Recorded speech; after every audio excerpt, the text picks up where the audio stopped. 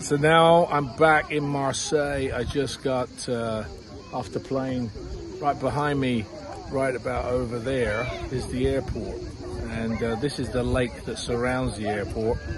And it's I don't know if it's the best lake around here, but everybody's swimming. And it's still hot. It's very hot here. The flight from London, actually the flight from Knoxville was pretty good, and you know, I'm looking at things positively now. And I actually I had a middle seat, and usually when I have a middle seat, I'm like, oh, I can't believe I got a middle seat, blah, blah, blah. And I said, you know what, it's okay. Something will happen. It'll be fine. There's no problem.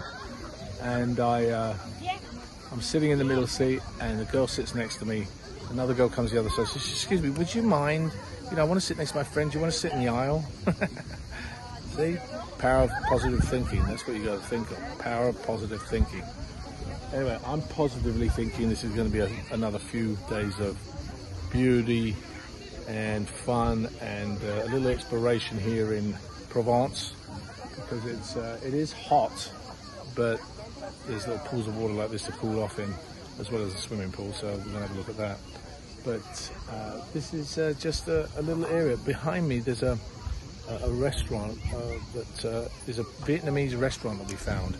It's very hard to find this place because you have to really kind of know where you're going. These are all locals. I doubt there's very few tourists here. So anyway, I don't know if you can see that. There's a little plane landing right in the background there. You have to look really hard. You have to zoom in when you do that. Anyway, this is another little journey down the Provence area, and now I'm going back to have some dinner. So there we go. See ya.